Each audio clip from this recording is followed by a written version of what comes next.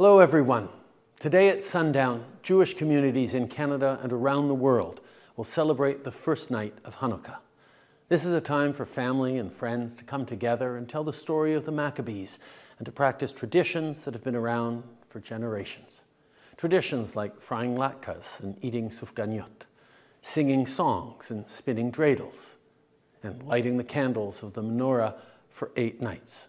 It's also a time to reflect on the strength and perseverance of the Jewish people.